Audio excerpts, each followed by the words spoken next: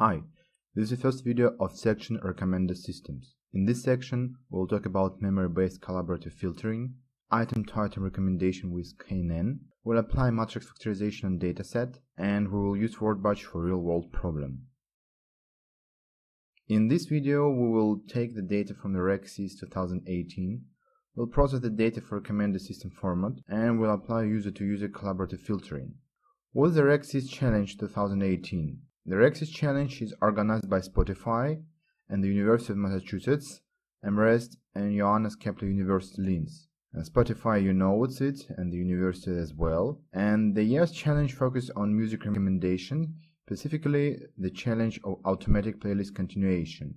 By suggesting appropriate song to add to playlist, a recommended system can increase user engagement by making playlist creation easier, as well as extending listening beyond the end of the existing playlist. Okay, let's go to the code. Okay, we have uploaded all the libraries needed. And here I'm taking the slice of data from the RecSys 2018 because it's quite big, so it's just a slice of it.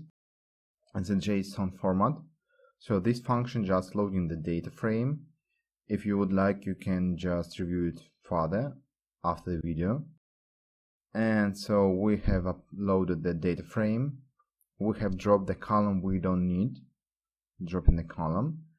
And we have created the artist list, and there would be a vocabulary of artists. So we need only the unique artist, that's why it's a set. And they are iterating through data frame to get sequence of artist name that are contained in playlist. So we're getting artists from playlist JSON type. And we're creating set with unique artist name.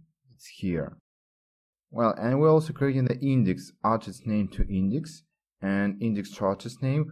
We'll need it further to just take information from the dataset to understand whom we have recommended to whom. And we're also converting the sequence of artist name to sequence of artist index. And here's a train sequence. Here's validation sequence. So it's pretty straightforward. Let's import it here, load data frame, and our data preprocessing. Yeah, it's done. And here we are taking the binary sparse artist playlist matrix, and we'll need to use it further. Okay, it's done. Okay, let's go to building recommendation systems. The basic idea is pretty straightforward. We can find the most popular artist, the most popular song, and just recommend it to everybody. And here's the code. We're looking for a most frequent artist, 3 of them, and we just recommend them. And there are 2 metrics we are looking for. There is a hit rate and there is a precision. So the precision means how many artists we have suggested would be in a playlist otherwise.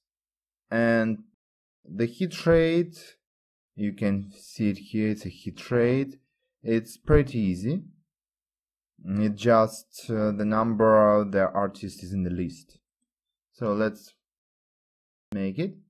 And you see that the hit rate and the precision rate is really low. So there is another way we can try to do this. We can find the similarity between the users, and then we can just suggest the artist from one user playlist to playlist of another user. What we are doing here is there is a playlist of distances, a playlist artist, and we're taking a pairwise distance of them. There is a distance playlist, and well, we're looking for a most similar, 3 of them.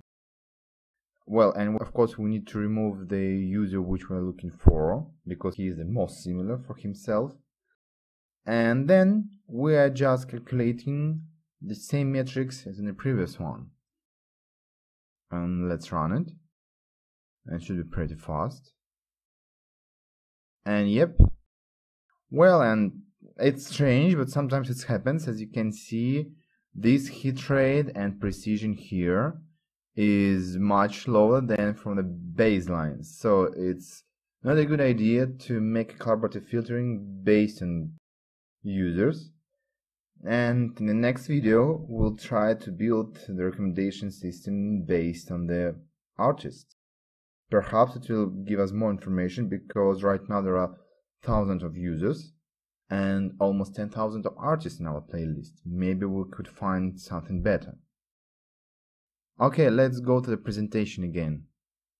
We learned that we can process the data for recommender system, but as you have seen, it's quite tricky. So I encourage you just to review this because there's not enough time in our video to review all the code needed. Well, it's pretty straightforward. Once you've made it, you will easily make it many times in the future. Well, and actually it's really hard to check your system performance offline because what we know is just what the user has listened to, and we don't know what would happen in the real life if we would suggest him another track because, well, we have only the offline, we have only the past. And so in real life, to check the recommendation system, we have to run A/B testing in online mode or ABC testing, so on. And as you can see, the basic approach, sometimes they're just better than this user-to-user collaborative filtering.